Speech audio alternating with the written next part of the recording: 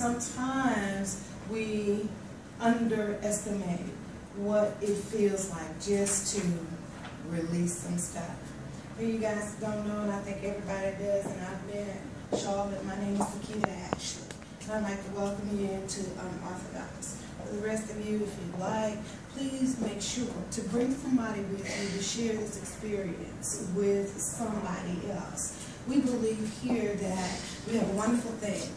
We believe here that it's a place for you to express, be heard, have some new learning experiences about religion. One of the things that's happening right now is that we don't know enough about what we claim to practice on a day-to-day basis. Find my spirit because I have detached myself from that what was given to us at birth. That was given to us as a blessing. I have detached myself because somebody has done me wrong. Something has put me in a bad place. Something has happened to me that I have detached myself away from my spirit. So, real quickly, I say to you all, look down deep, if that's how far you got to go. If you got to swim through some stuff, kick some stuff around, you know, look for that spirit. Think about reattaching yourself to your spirit. Your spirit is still there. It's not going nowhere. It's still there. Every time. We're all connected. We are all attached. We're talking about attachments today. So, in trying to prepare for the welcome, I'm not gonna lie, it was some things when I looked up attachment in relation to religions and you know, spirituality. It was a little scary at first. I was a little taken aback because there was such an emphasis at first glance on death.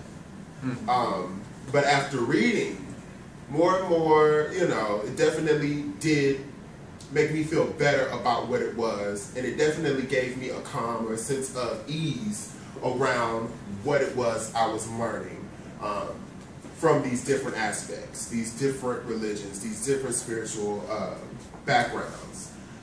So I did look at it from two different perspectives, one psychologically and the other spiritually.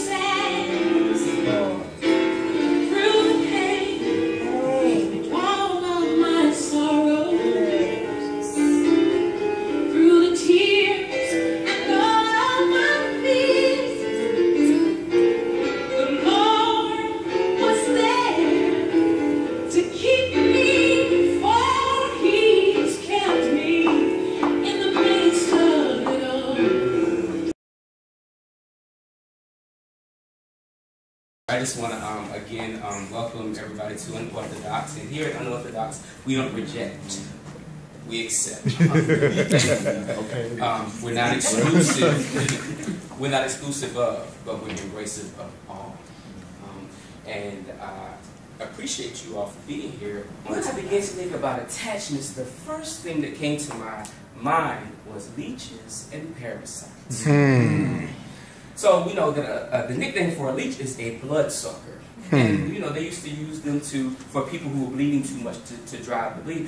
But the thing about it is they suck the blood, and if you have too many leeches on you and they begin to suck enough of your blood, you can end up dying. Come on. The thing about a leech is it's not a respecter of the blood. So that means if the blood is bad or if the blood is good, the leech is going to suck it in. Same thing with the parasite. If a parasite gets attached to you, the parasite begins to drain on your life form. It begins to suck you dry. Everything you put in your system, the parasite eats. and takes it on. And if not caught in time enough, you will or can die. Right. Why am I talking about leeches and parasites? Because a lot of times when we talk about attachments, we're always, if you've been in enough churches, they tell you need to let them people go. You need to let those people go that don't mean you any harm. And those other people are referred to as the leeches and the parasites. But today I want to talk about when we become the leeches and the parasites. When we attach ourselves to things, people, and ideals that we don't want to let go of.